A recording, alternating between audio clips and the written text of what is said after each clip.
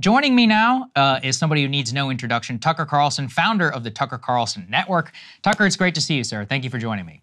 Oh, thanks for having me, Saagar. Thank you. Absolutely. I owe my entire career to this man, and I always say that to anybody who will listen. So I appreciate you very much, and especially, though, about what you're doing now. You've launched this new company, the Tucker Carlson Network. You're free of cable news, I think, for the first time in decades. So first and foremost, how does it feel, and what do you want to try and accomplish now that you are generally free of the system? So I'm following your path. I probably never would have done it if it hadn't been done for me. So I'm grateful that I was unexpectedly bounced from my last job because, you know, inertia takes over and you get in your tunnel and you just do your thing every day. And having a daily show, as you know, is like, it's so busy that you can't think about anything in larger terms. So I'm sincerely glad that I was forced to make a change. I have, over the last year, really come to only read independent media just because I don't trust anything else. So I'm proud to be in it. And what I want to do is really simple: create a news company that can't be canceled. I mean, having been, I'm not whining about it, but, having been silenced a couple of times, several times, I don't want that again. So, you need a business model that is impervious to coordinated attacks against you. And that's the subscription model, because I'm happy to have advertisers, but you can't be dependent on the whims of advertisers in a world where, there are very well-funded organizations designed to bully advertisers into leaving you. So that's why we went with a subscription model, part subscription model. But mostly I want to do what you do, and I think most people in this world do: cover the stories that are getting no attention at all, that are often the most important stories, certainly the most interesting stories, and be honest. Be really honest as you can possibly be. And you can only do that when you're in a certain headspace. Absolutely. And but I think it's super important. Yeah, I mean, the day you were let go from Fox News, I texted you. I said, I believe that this is the best thing that could ever happen to you. And I still believe it. Yes. I'm curious, though. There's a big debate amongst media experts. They're like, well, Fox News is a machine and all of this. But they don't seem to really grapple with the decline of the medium itself. So I'm curious, do you think independent media, and even the company that you are building, could it ever rival the power of cable in terms of cultural cachet, in terms of driving politics? Or do you think that they're still going to retain a lot of the power that they still have? Oh no, I think they're done, and for a couple of reasons. One is business related. I don't think the model works. It's too expensive, by the way. I don't think NBC News will be here in 10 years. I'd bet my car on it. So there's that. I mean, they're in decline inexorably. They actually have lasted a lot longer. The age of television went on much longer than I thought it would. I started doing it in 1995. I had grown up in it because my dad did it. So I've seen it longitudinally for, over 50 years, and I'm just amazed at its durability. But everything comes to an end, our lives included. And so, that's definitely going away. But I also think, not to be preachy, they devalued their own currency by lying too much. I mean, people lie, they shade the truth, they withhold things. I mean, that's just like part of the human condition. But you can't be just like a flat-out propaganda organization for like Pfizer, because it's just too obvious. And when people figure out that that's what you are, they don't trust you. And in a world with choices, they will choose not to believe you, and then they will choose not to watch you. And and the numbers show that that's happening. So the other thing I would say is that it's not simply about convincing all 350 million Americans of something. The way our society and all societies are structured, if you can convince, the top 2% of the population who engage with this stuff daily, who are probably making most of the decisions, you can have a massive effect on the whole country. And so, like Substack, for example, I can't believe how many Substacks I subscribe to, I pay for, because I want to support it, but also I get a lot. I mean, they've taken the place of what small magazines were when I was a kid, or books were when my father was a kid.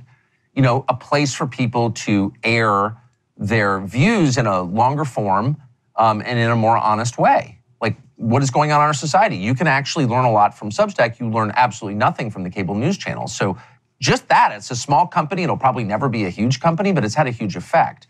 Shows like yours that came completely out of nowhere, with people who were not nationally famous, and then you become nationally famous just because you're being honest. I mean, like, look at your own life. It kind of tells the story. I don't know how old you were when you started it, but your ascent and the ascent of a number of people like you, not just who cover politics, but who are, effectively cultural commentators or comedians who are honest. Theo Von. How many people have heard of Theo Von last year? Maybe, some, but all of a sudden Theo Von becomes this phenomenon because he's honest. I mean, so there's a massive space that's all a reaction against the lying, and I think it's like the bright spot in America in 2023. Oh, it's very kind of you to say. I think one of the things it's true. What a lot of people want to hear from you, I think, is that you played the game at the highest level. And so are all of our suspicions true about what's being told to people in the anchor chair, about what you can say, about what you can't say, about commercial impact, about the pressure in the cooker situation as to what's being controlled that people are seeing? I really should write a book on this, if not that anyone would read it, but just to sort of work out my own thoughts about it. Again, when you're working in a business that's that regimented, to show every night at exactly the same time, you can't be late. It's like your whole life, and I wrote my script, so my whole life was about writing my script. Like, that's kind of all I did. So I was telling you that to admit that I missed a lot. I personally, because this was not my first show, it was like my 8th show, that I'd had over the course of my life. I made a very clear deal with my employer out loud and just said, look, I'm not going to be told what to say or think, period. It's not my company. If you don't like what I'm saying, take me off the air. But I'm not going to sort of say or not say something because that would violate my conscience, and I can't do that. So, and they agreed, to their great credit. And then at the end, they exercised their option and pulled the plug, which was their prerogative. And I wasn't really mad. I was confused, but I wasn't mad about it, and I'm not mad now. So I'm not really sure, but I will say, looking back on it, the Ukraine war and the vax, and to some extent January 6th, on which I think I've been fundamentally vindicated. I don't know, I had out-of-step views on all 3 things, but 2 of them were absolutely, were red lines, like you couldn't go there. And I'm not exactly sure why. I mean, I think for different reasons. The vax, because obviously the pharma companies are the biggest advertiser in media. They don't advertise to sell their products. You're not, people aren't buying mostly. They can't buy them directly. So why are they doing that? Well, they're doing that not to sell the product, but to influence the coverage of the product. And that's very effective. So I crossed that line in a big way because I thought the vax was dangerous, and it turns out it was. And then on Ukraine, it's like every single person in the top 1% for income and influence, like literally almost every single person, heard this weird frequency, this dog whistle that commanded them to worship Zelensky. And I'm not exactly sure what that was. I looked at Zelensky and I'm like, that guy's really bad. Yes. He wants to get my country involved in a nuclear war.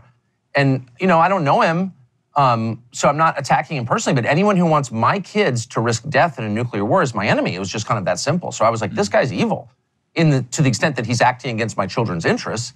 And saying that was like, oh my gosh, it was like a bomb going off. Like, people couldn't even deal with it. And I'm not quite sure what that was, other than everybody in Aspen, Nantucket, Jackson, and Bethesda was like all in on this thing. And someday historians will discover why. I really don't know, but that fact is true.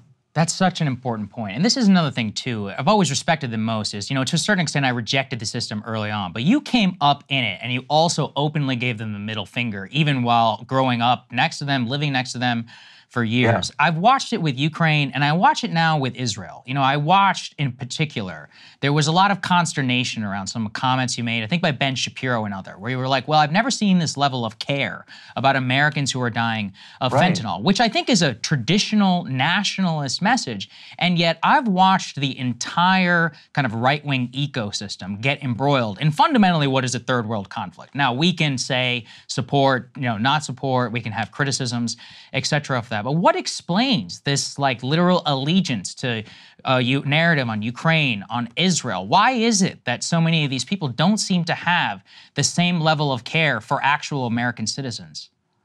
I find it really distressing. And in both of those conflicts, I approached it with a clean conscience because I just don't have strong feelings one way or the other. and I'm not hostile. I've never hated Ukraine. I don't have any feelings about Ukraine. And Russia, same thing. I've never been to either place, and I'm not invested emotionally. So I could just look at it from an American perspective. In the case of Israel and the Arab world, I've spent a fair amount of time in both, and I like both. And I felt terrible for the people who were killed on October 7th. I still do.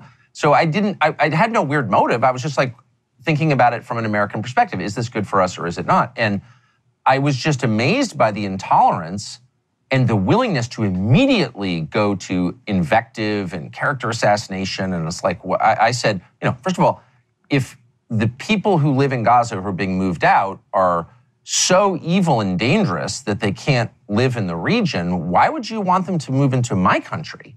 I mean, what are you saying? They can't live there because it's too scary to live next to them, but they can live next to me? So at that point, I felt very hostile about that because it showed such contempt for me and my family and my neighbors and my country. It is my country. That's how I feel about it anyway.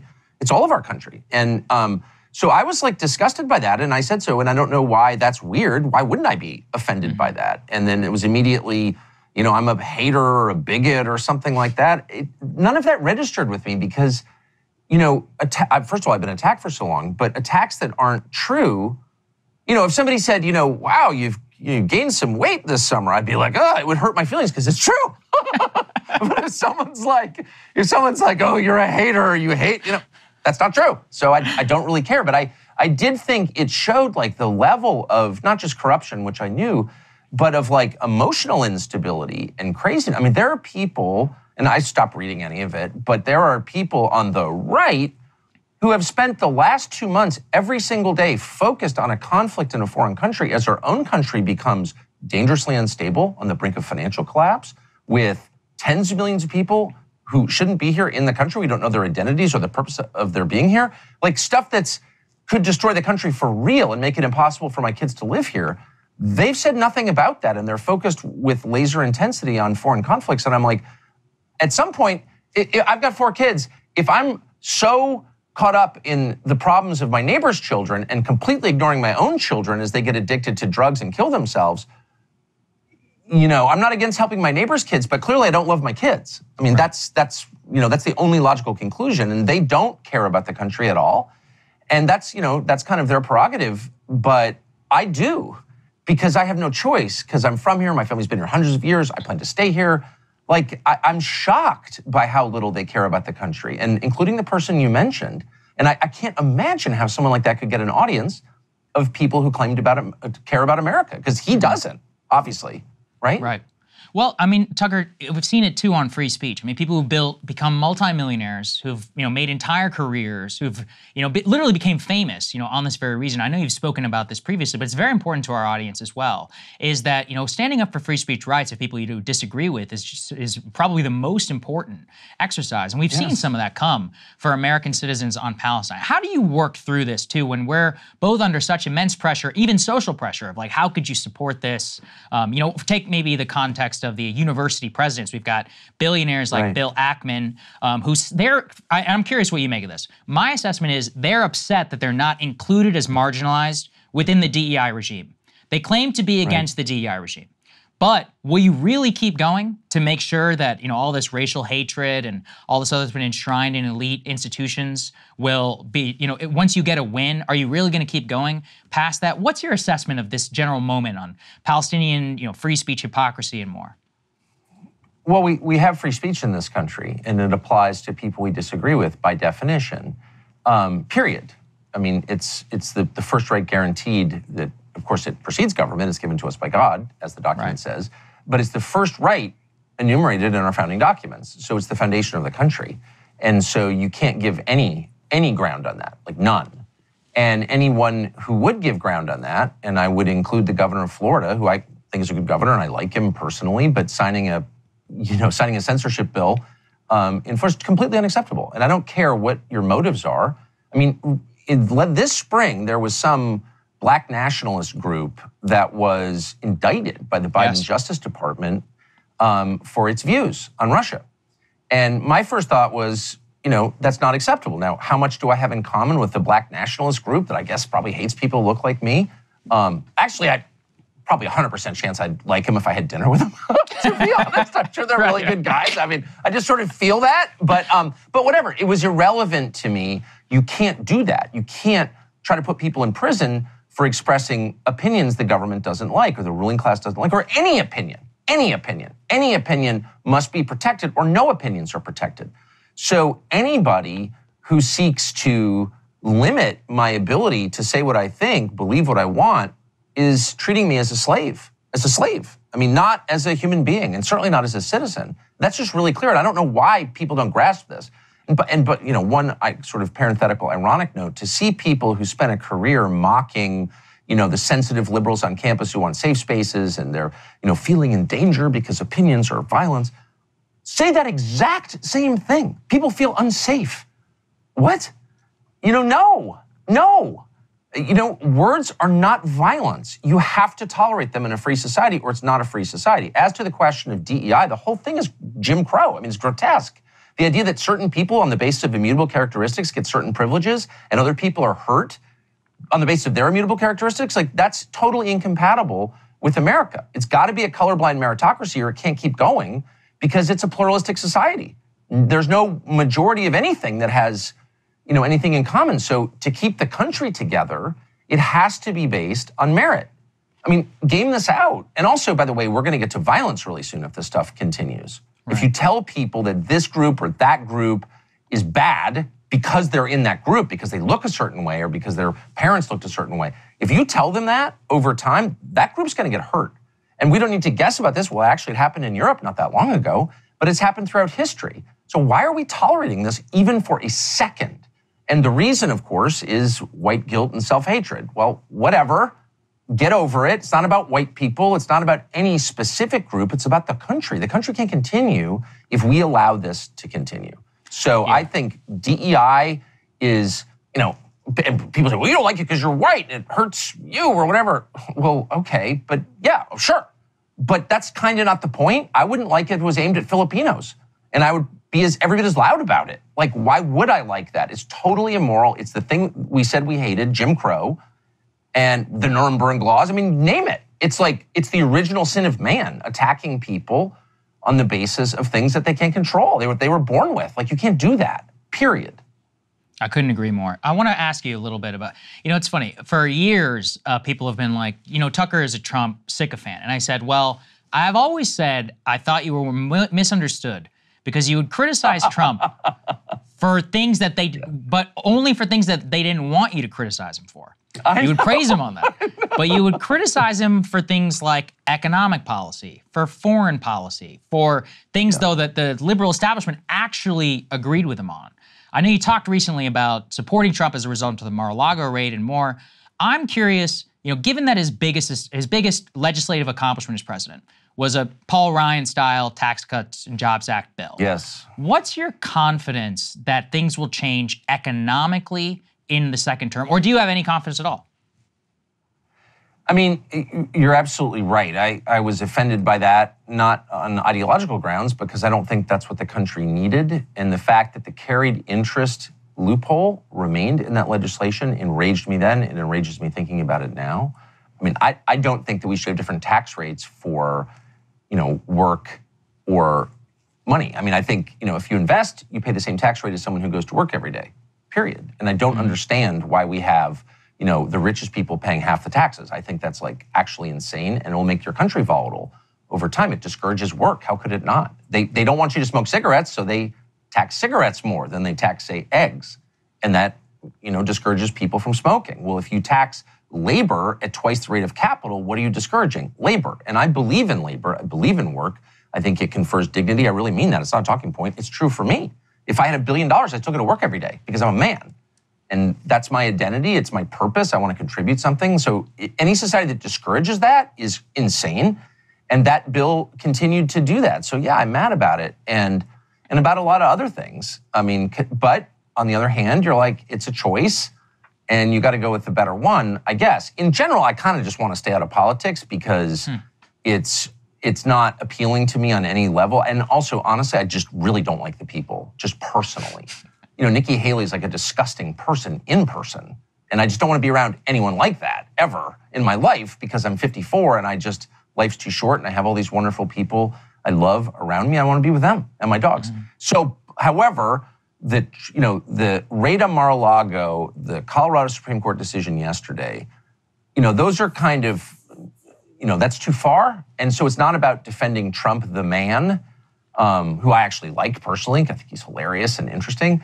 But even if I hated him, I would still feel the same way, that you can't allow that. If you allow, say, someone to be punished without being convicted of a crime, the Colorado Supreme Court said yesterday that Trump has to be punished for committing insurrection. Well, he's never been convicted of insurrection. Right. So if you allow that, it's like, I think Saagar and Jetty is a, wife beater. So we're going to put him in jail. Well, actually, he's never even been charged with wife beating, much less convicted. How can we put him in jail? Well, that's a precedent that can't stand. You can't have that. And I would say, by the way, same for Joe Biden. If they tried to do it to Biden, I'd be like, you can't do that because you'll destroy this essential thing we have, which is a fair justice system. But nobody else seems to care. But I care, Yeah, you certainly do. I'm curious, you've always taken a lot of flack, too, again, from the establishment here in Washington, mostly right, around your position on economics. You talked about the carried interest loophole. I'm curious what you think of unions and Republican policy towards unions, especially given that so many union voters are now backing Trump, not just for cultural reasons, but also for hope in a different type of economic message. How do you think Republicans should think about unions?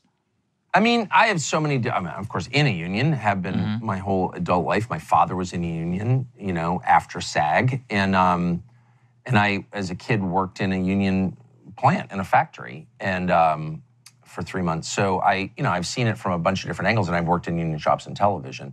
I mean, the idea of unions is very appealing to me. You need a counterbalance to corporate power. There's the owner of the company and then the people he employs whose labor makes him rich, and they should have some power too. I completely agree with that 100%. Labor unions in the United States have behaved so despicably, sold out their members so completely on the issue of immigration. I mean, labor unions were responsible historically for limits on immigration because more people willing to work for less undermines the bargaining position of labor. Obviously. I mean, that's not high math, okay? Right. And so for labor unions to be encouraging mass immigration, I'm trying not to use vulgarity here, but screws over their own members. And betraying people you're responsible for is the greatest possible sin. Do you know what I mean? That is the worst thing you can do as a human being, in my opinion. So I'm very mad about that. I like the idea of labor unions 100%. Show me one that actually advocates on behalf of its members, and I'll send them money, because I love the idea of that. And labor has no power. Not just labor unions. We say labor, we all produce labor. And we don't have any power. All power is concentrated in finance. Not all power, but a wildly disproportionate percentage. And those who if you're 23, you think, well, that's kind of how economics works. That's how the world works. No. It wasn't always this way at all. Farmers had massive power. They feed the country and keep them from starving. They had the Grange movement of the late 19th, early 20th centuries. I live next to a Grange building. Which is defunct because farmers have no power, of course, now. I could go on forever, but the point is the idea of unions is not only good, it's essential, and the people who run them have really been disgraceful. And I would say that's true across the board. The military, it's like the military's, some of the best people in the country serve in the military, and they are led by the worst people, right? The Republican Party, I like, rural Republican voters, some of the best people I've ever met. The people of the RNC, some of the worst people. So you have this weird dynamic of, the bulk of people being pretty decent, pretty commonsensical, pretty, warm and tolerant, nice. And then their leaders being utterly rapacious and deceptive, creepy. It's bad. Tucker, how do you think Republicans should handle the abortion politics after Roe versus Wade, which has been pretty significant downward pressure on them at the ballot box? How should they approach it? I don't know. I'm the last person to give political. My brain doesn't work that way. And I would be a terrible strategist, and I've been a kind of a terrible strategist in my own life. Obviously, I keep getting fired. So, obviously I'm not very good at that. I can tell my own feelings on it, which are super simple. If you consider, there's no dispute that a child in the womb at 8 months is a person, of course. And if you allow people to kill other people because they're inconvenient, then that's a profound statement. You're not allowed to kill people except in self-defense, period. Otherwise, you are a monster. and you're reserving the powers that no human being can have because we're not gods. And so the idea that the government would encourage people to kill other people is really scary. I feel that way about euthanasia. I feel that way about the death penalty a lot of the time. And I just think and I'm not Catholic, just to be completely clear. Yes. This is not someone else's theology that I'm parroting. It's just very obvious. I am a Christian, but even if I weren't, and at times in my life when I haven't been, I had the same view. You don't want to encourage the casual killing of other people. That's like terrifying. And by the way, it'll come back and get you. But the other thing I would say is like the fertility rate. I mean, at this point, we're, kind of below, I would say we're below replacement. I haven't seen the latest numbers, but we're clearly below replacement. And if you don't have children, the whole point of life is to have children, is to reproduce. And every other culture at every other period in recorded history has felt that way because it's self-evident. What's your purpose on Earth? Well, to continue your line, your genes or whatever with your descendants. That's the most basic human desire. And we deny it's the most basic human desire. We do everything we can to thwart it. And you have to ask yourself, like, what is that? I mean, is the problem in America? Janet Yellen, who is a ghoul and a disgusting human being, who got rich, from the banks as she was supposed to be regulating them at the Fed, she said 6 months ago that the most important piece of our economic policy is that you have more abortions. And it's like, really? If you think having more kids is the problem, and a lot of these people really do think that, I have to wonder about your motives a little bit. If you're encouraging me not to have kids, you don't like me. And this is the crazy thing about black, and I have a really good black friend who I always say this to. It's like, if I say to you, you're great, just don't reproduce. We don't want more people like you. The abortion rate in black America is super, super high. There's a reason for that. There's Planned Parenthoods everywhere. They target that community. And I don't know why more people don't say, if you're targeting me or my children and trying to convince us not to reproduce, then I don't think you really love me. I mean, you can tell me you love me, but if you're trying to get me to have an abortion, I think you may be lying. But nobody says this because it's framed in my rights or whatever. Really, bodily autonomy? You're going to give me that lecture after the COVID vax?